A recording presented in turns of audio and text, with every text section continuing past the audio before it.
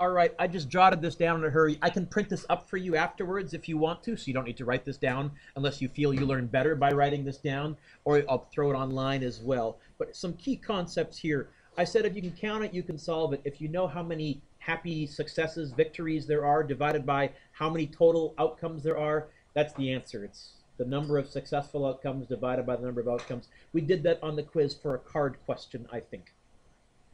Okay. Second key concept I've tried to reinforce, or means what? Let's write that in, Mr. Dueck. And means what? Multiply. Or does mean minus the overlap. In fact, that's when I do the formula on the tree, because the way we set up the trees never had an overlap. It took care of itself. But yeah, the formula, which we hardly used, was, it's on your formula sheet, but A or B was the probability of A plus the probability of B minus the overlap. And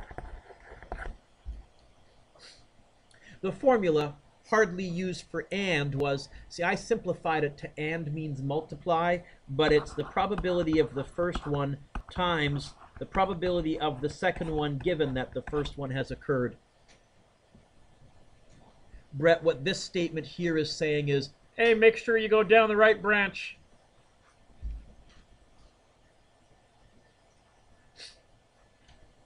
Some terminology. Mutually exclusive versus independent. These are two kids get mixed up. So what does mutually exclusive mean?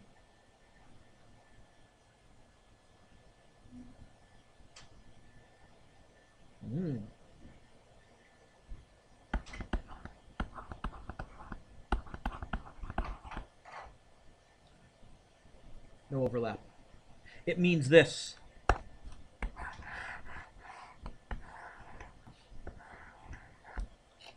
Two completely separate groups.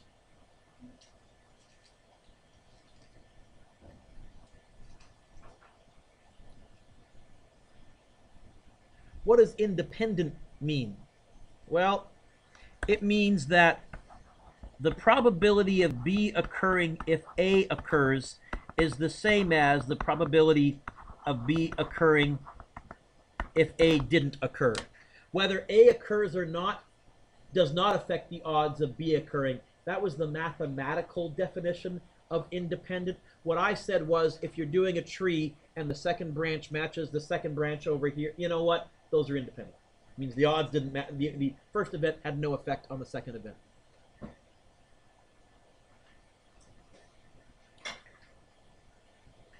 We introduced the notion of Venn diagrams, and this is going to give us to some of the questions you're going to have to deal with. So I'm just going to make up some examples. Example. In a survey, 250 students are surveyed.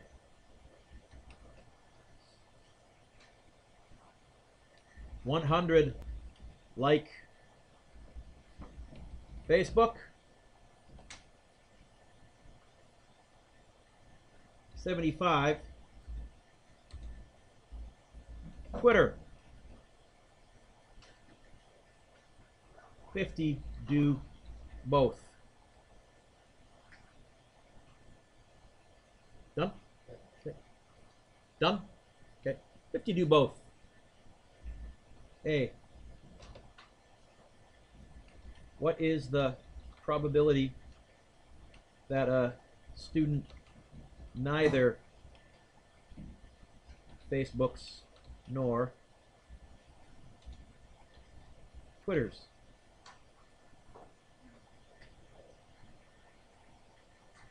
Question mark.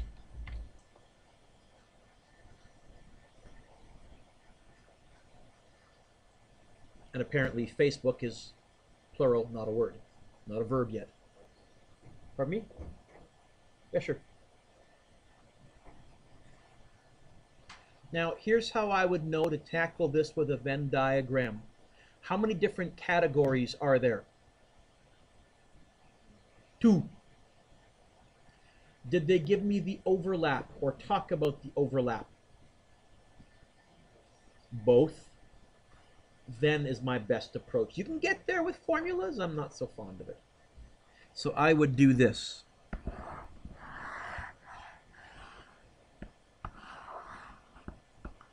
Facebook, Twitter. How would I fill this out?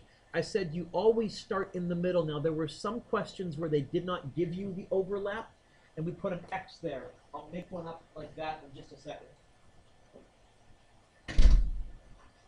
But what kind of questions can I ask you just with this piece of information here? Well, what's going to go right here? It's going to go right here. 50. What's going to go right here? 50. What's going to go right here? And clearly I made these numbers up because what's going to go right here? 75? Let's see, 100, 50 is, and 125. I think 125. And I doubt more than half of you, I doubt half of you don't have a Facebook account, but I'm making up numbers. So the probability of neither, which would be not Facebook, come here, Mr. Dueck, or not Twitter, if we wrote it in our symbolism, is, which one of these is neither?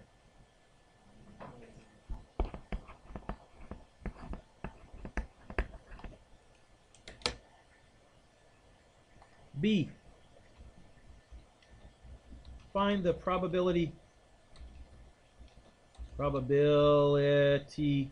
that a student has a Facebook but not a Twitter account.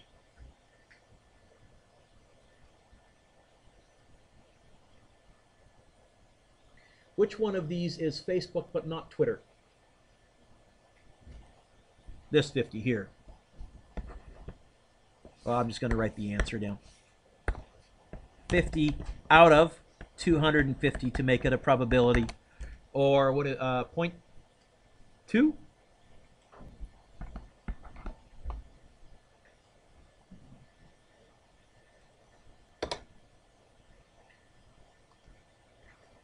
C.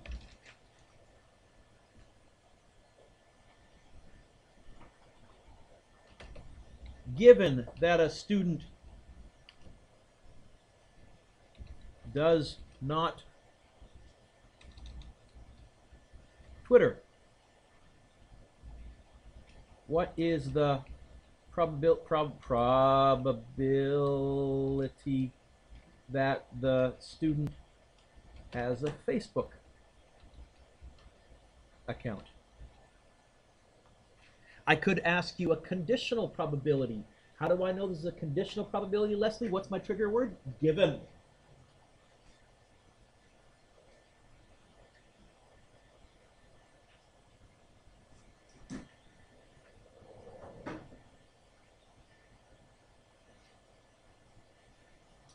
Thank you. Never mind. No, not thank you. You should have done this last week. So, not thank you. Pardon me? Yeah, back there. If all goes well. Conditional, I said, here is where we use the formula. And I didn't put that in my earlier stuff. I meant to, and I got interrupted. The one time we use the formula, Dina, is for conditional, but I gave you a way to memorize it. First, we got to translate it. What's the given? What have they told me? What do I know? Given what? Not Twitter. That's going to go right there. Find what? Facebook.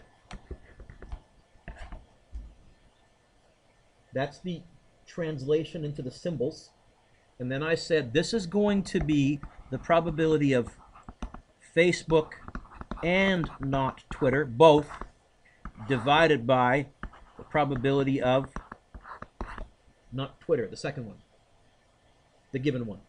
It's both over the given one. Now let's look at my Venn diagram. How many are in the Facebook and not in the Twitter at the same time? Well, these two groups are in the Facebook, but you know what? I think only this one is in the Facebook and not in Twitter at the same time.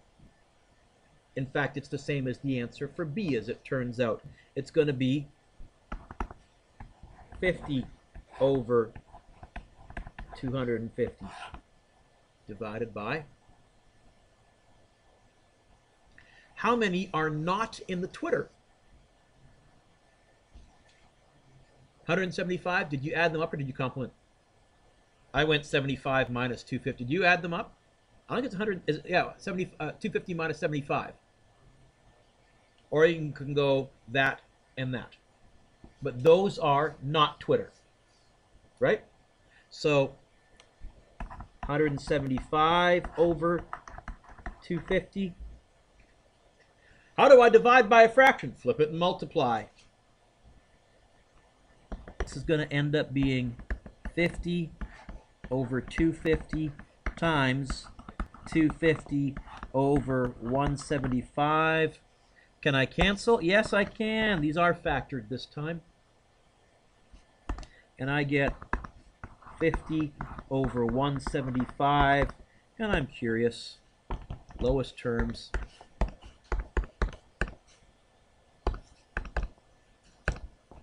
Two out of 7 kids.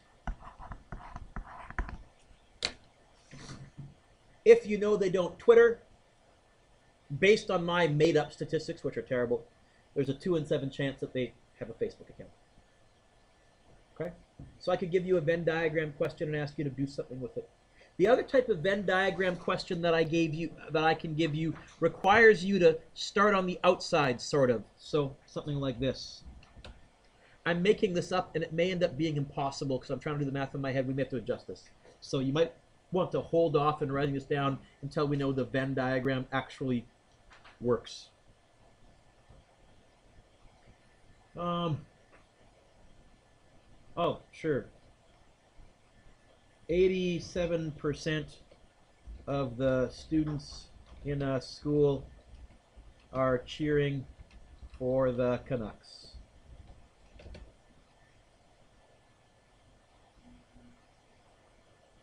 22% of the students in a school are cheering for the Maple Leafs. I apologize for those of you for whom I just swore, but Maple Leafs. If, he says, desperately trying to do some math in his head.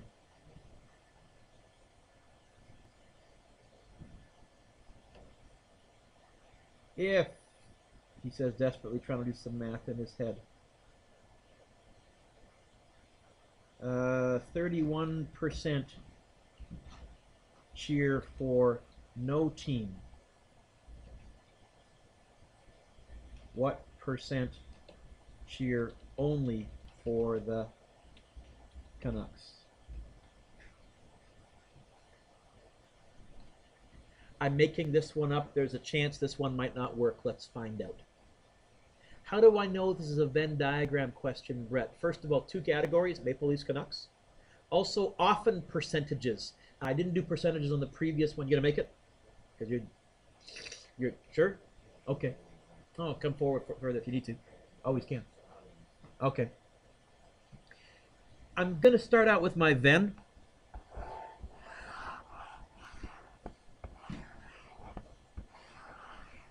Where we have Canucks and Maple Leafs. And I said whenever possible, we want to start out in the middle with the overlap, with the both, with the and. Did this question tell me the middle, the overlap, the both, the and? No. You know what then? I'll say the overlap is X. What percent cheer for the Canucks? 87. What percent only cheer for the Canucks? What am I going to put here? 87 minus X. What am I going to put here? 31, Mr. Dueck, read the question properly. 22 minus x. What am I going to put here? 31. Hoping desperately x ends up being positive, otherwise I've got a problem. Because I also know one more thing. You know what this, plus this, plus this, plus this have to add to? 100%. That's also why this works nice. So this is going to be 87 minus x plus 22 minus x plus 31 equals 100.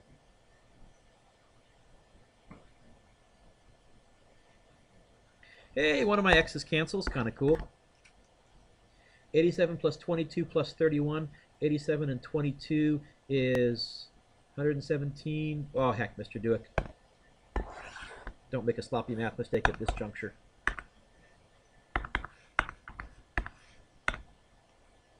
And I get 140 minus x equals 100. What's x?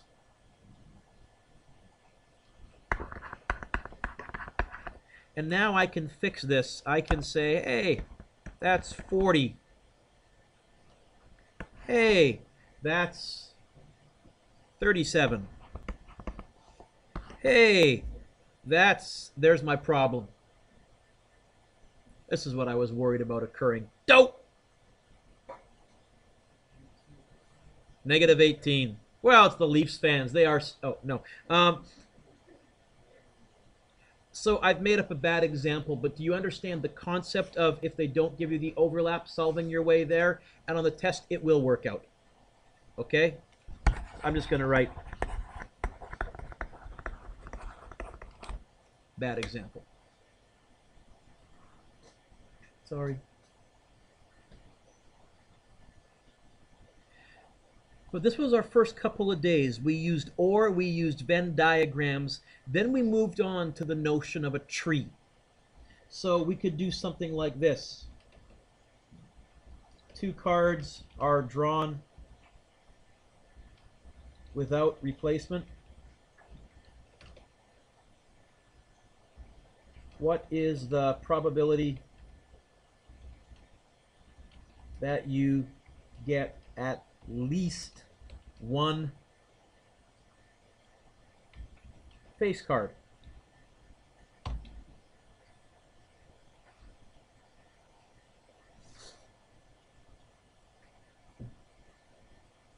How many cards are we drawing? Two. Tree. I mean, draw a tree. I said that last time and someone said, no, two. I said tree. No, two. I said, no, draw a tree. Not the... I can say three. Believe me. Okay? So, what's my events going to be? I think face card or not, face card or not.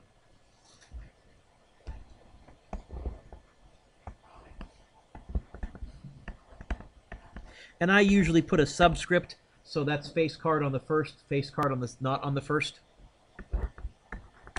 Face card on the second. Face card not on the second. Face card on the second. Face card not on the second. How many face cards are there in the deck? 12 out of 52, 40 out of 52.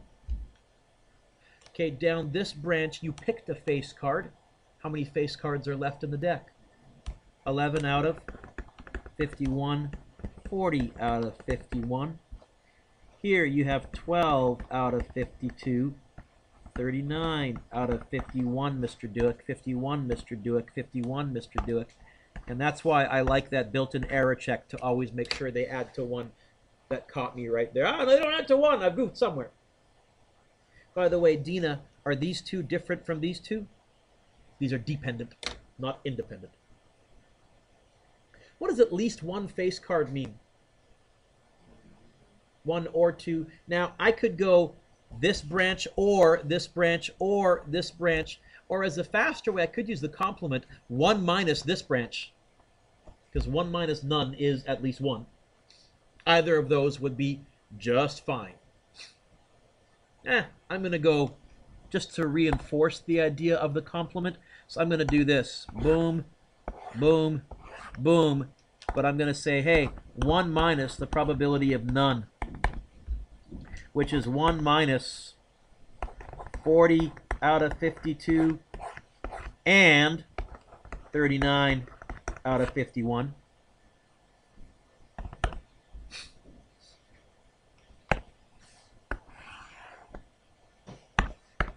One minus 40 out of 52 and 39 out of 51. Math, enter, enter. 7 out of 17. Mr. Dueck, what answers will you accept? I would accept a decimal, let's say to 4 decimal places, rounded off properly. I prefer the fraction, either not reduced or in lowest terms. I don't care which. This makes more sense to me than that. Okay. What if it was 3 cards? Well, if it was 3 face cards, so not at least 2, but 3 exactly, I could do that single branch of the tree, probably without even drawing the tree. It would be 12 out of 52 times 11 out of 51 times 10 out of 50. Done. 3 face cards. But really, anything more than that, I'm going to use bucket and combinatorics. Okay. What if it's a permutation? Actually, most of our trees were naturally built-in permutations, because this has face card on the first, followed by face card on the second. The permutations kind of took care of themselves. So let's do one with a bucket. Example. Jar A contains 4 blue, 3 red, and 5 green marbles. Jar B contains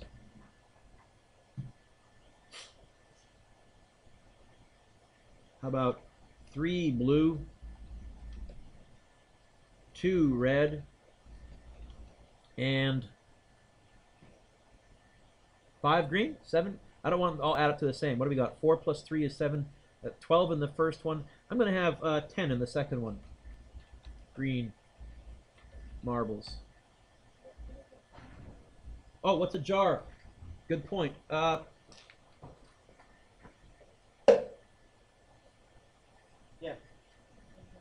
Jar. Container. With a lid, technically. Usually it's a clear container made out of glass. So this is... Ah! That's a jar. Thank you. I'm going, what are you looking at? Apparently I have one. Good point. A.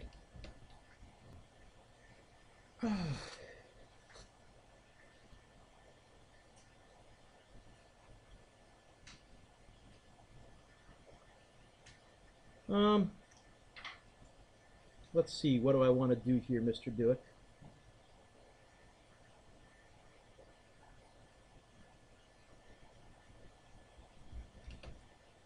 A jar is randomly chosen. Find the probability. Oh, a jar is randomly chosen, and a marble is taken from the jar. Find the probability that it is,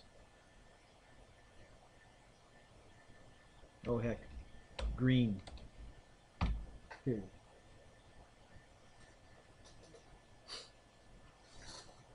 How many events are going on here? 2 tree. My first inclination here would be a tree. So I'm going to draw a tree for this, and then we'll do, hey, what if we're picking more marbles?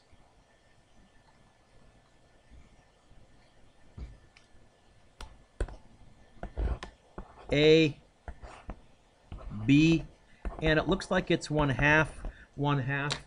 Brett, on your test, instead of just picking the jar randomly, I may say roll a dice.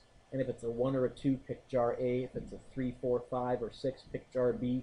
In which case, Dean, it would be, instead of a half, 2 out of 6, 4 out of 6.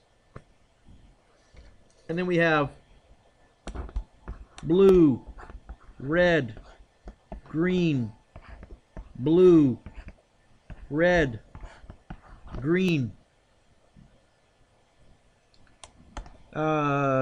12, so 4 out of 12, 3 out of 12, 5 out of 12 for the first jar.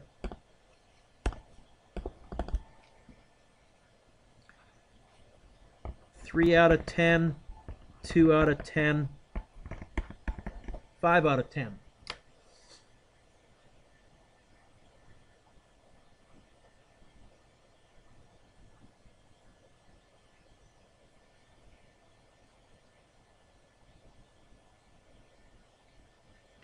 Green.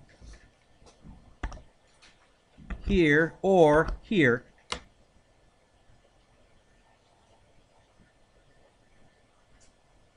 Right?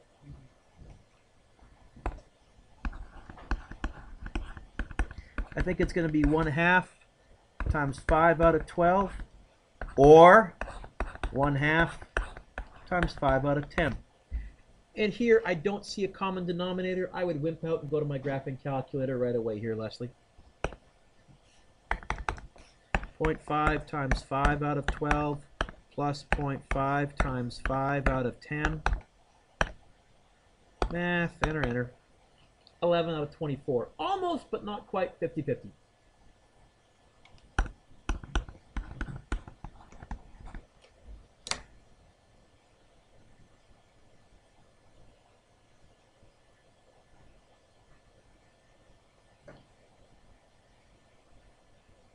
B.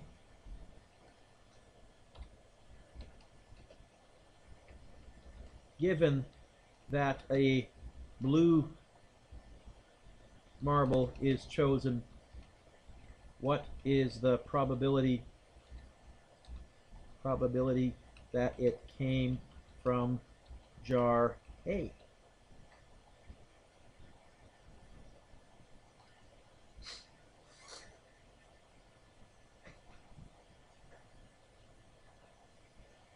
What's the given? What did they tell you? No. Read. What's the given? What? And this is the key, because if you get this backwards, I'm sorry, you have to get the wrong answer then. What's the given? What did they tell you? It's blue. By the way, what level on the tree is that? Bottom. What do they want you to find, Leslie? And that's going up the tree. This is our classic conditional. Okay? Here's the, we did the Venn diagram one, which worked, but here is the where we really used this. We said, okay, this is going to be the probability of, given that it's blue, came from jar A. And because I have a letter B here and a letter B here, I'm going to use BL for blue so I don't foolishly get confused and get them mixed up. Which is going to be on my formula sheet, you know what, it's both over the given one. And I'm hoping when you glance at the conditional formula, you can see that. Right? It is, look at it on the right, that is both of them divided by the given one. Right? That's how I translate that one, Dina, because the letters get all mixed up. So I'm just going to say this is jar A and blue divided by blue.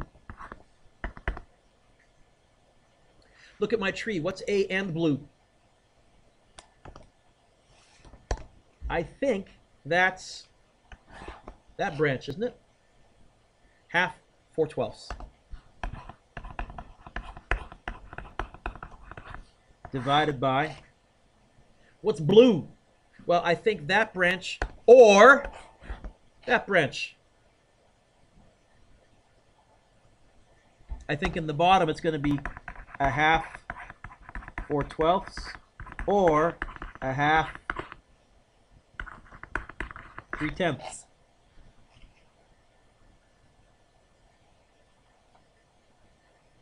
Can I cancel? No. I'm going to work out the top. 0.5 times 4/12 equals math, enter, enter. Oh, this works out to 1/6 divided by, 0.4 times 4/12 plus 0.5, did I say 0.4? 0.5 times 4/12 plus 0.5 times 3/10. Math, enter, enter. 19/60ths. And now I can go, how do I divide by a fraction, flip it and multiply? Or I can go to my calculator. I mean, I can go bracket 1/6 divided by bracket 19 over 60. I think that's dividing two fractions. But I would have to put the top and the bottom in brackets for this to work. Enter. Yeah. Apparently 10/19.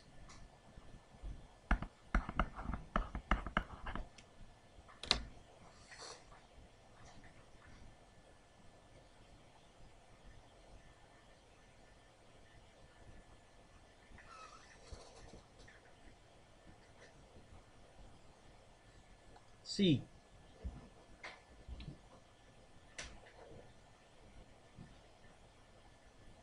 Actually, let's just do a different example, because here I'll do a combinatorics one. A jar contains 5 blue marbles, 6 red, and 3 green marbles. If 5 and 6 is 11 plus 3 is 14. If 6 marbles are chosen without replacement, what is the probability that 2 are blue, 2 are red, and 2 are green?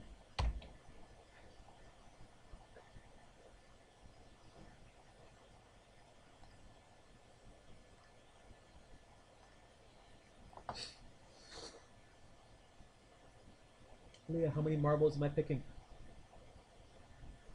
Tree? No. I don't want to do a 6-level tree. How many marbles? You're right.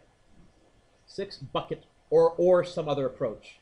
And here, I think it's independent because we're moving without replacement. So I'm going to draw a bucket. And in my bucket, I have red, blue, and green. And there are 5 blue, Mr. Dueck, get this right. Sheesh. 6 red, 5 blue, and 3 green. And for some reason, I went red, blue, and green, even though in the question I went blue, red, and green. But as long as your bucket is correct with the right numbers, you're fine. How many blues do I want to pick here, Dina? How many reds? How many greens? So what's my equation? It's going to be, did you write blues first, or did you follow me and do reds first for some strange reason?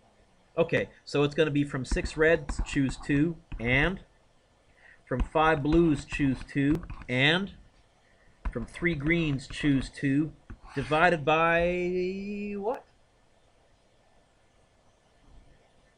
14 marbles in total, choose 6 at a time. Worth practicing typing that in right now, folks, because that's one of the skills, I think. In this one, it'll leave as a decimal.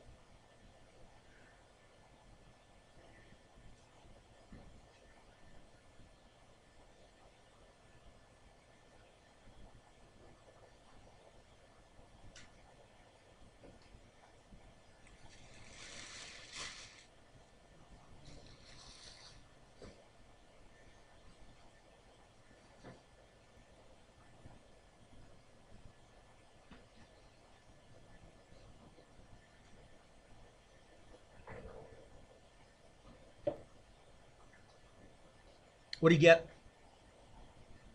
Point, sorry, louder. Give it to me to 4 decimal places, please.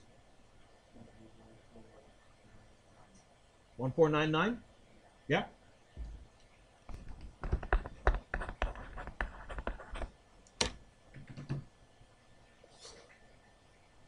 How did you know to do the bucket combinatorics approach, Leah? Because anything more than 2, I probably don't want to do a tree. Now, unless they had said, pick 6 marbles, all 6 red. That I could do as a tree, because it would be 6 out of 14 times 5 out of 13 times 4 out of 12 times. I could visualize that branch. No problem. Could I do a conditional here? Probably. Given that 2 are red, what's the probability that at least 3 are red? At least would mean 3 red, or 4 red, or 5 red, or 6 red. That'd be a lot of work. I would not give you one quite that much. Or means, but we could handle it. I'm trying to think, what did I ask you for the combinatorics? I think I will ask you an at least or an at most. So a good part B would be, what's the probability of getting at least 4 red, which would mean 4 or 5. It would be 4 or 5, but not 6. Why would it be 4 or 5, but not 6? There's only 5 red marbles. Okay. I'm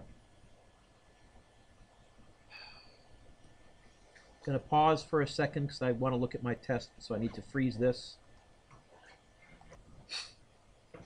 We're back to live. I think the last thing is binom PDF and CDF, or are you guys comfortable with that?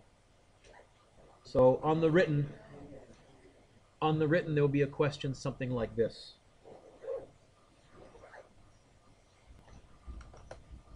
The probability that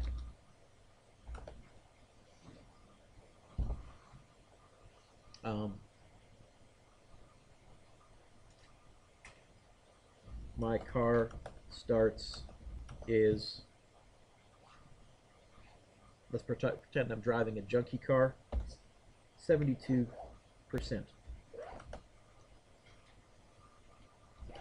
Over the next 10 days, what is the probability that it starts exactly 8 times out of 10? Now, how can I recognize that this is not a tree and not a bucket? First of all, how many trials are we doing? 10. So don't want to do a tree, but Leah, this is different from the one that you asked me because the odds never change. What are the odds on day 2? 72%. What are the odds on day 3? 72%. What are the odds on day 4? 72%. So it's not a tree where the branches changed each level. If I want to find exactly 8 times out of 10, the long way, and you'll find this on your formula sheet, is 10 choose 8, 0.72, 8 starts, 0.18, 2 non-starts. Or, on your calculators, it's binom PDF of 10, 0.72, 8. Which is what to 4 decimal places?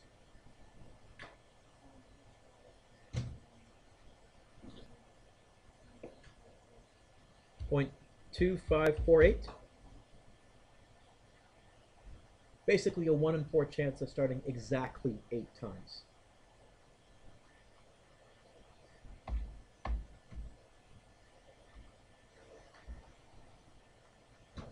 B, at least 8 times out of 10. What does at least 8 times mean?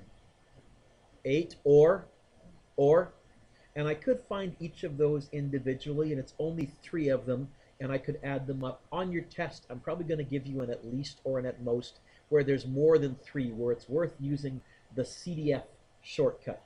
Now, what was the CDF shortcut? Don't write this down because this is wrong. A lot of students will want to go like this. They'll go, oh, binom. They'll say at least is CDF of 10, 0.72, 8. That does not give you 8 or 9 or 10. That gives you 8, 7, 6, 5, 4, 3, 2, 1, 0. So how can I get 8, 9, or 10? Complement. 1 minus binom CDF of 10, 0.72, 7. Because if I remove 7, 6, 5, 4, 3, 2, 1, 0, Leslie, you know what's left? 8, 9, or 10. That'll be the odds of this car starting up 8 or more times.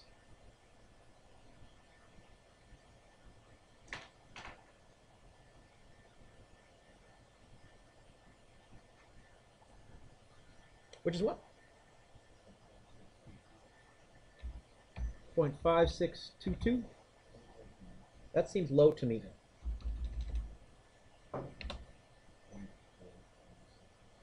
Point 4378. I figured because if the odds are 72% that it starts, is that right? Yeah. Or 44% if I make that a percentage, give or take. Okay. How do I know it's a binom and not a bucket or a choose? Because there'll be a high number of trials and the odds will never change. I think I put 2 like this on the multiple choice, and I'll even be really blatant. It's the last question on the written because it's the last thing that we did. Okay? I might even make fun of Brett as part of it. Yeah, sure. All right? Now, that's kind of a quick overview of what we did. Or, and trees to do more detailed and. Conditional to go backwards along a tree or look at subgroups in Venn diagrams. Choose buckets when we had more than 2 things. Binom. Now, are there any from the review that you would like me to go over that you've looked at? Remember, the review answer key is completely online. There are some weird-ish ones, but I tried to explain online what's what. Any you want me to go over?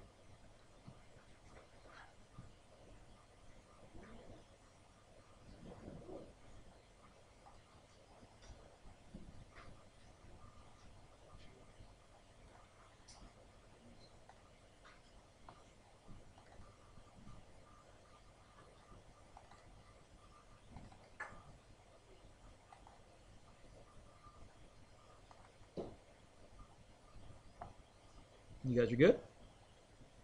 So this one here is online.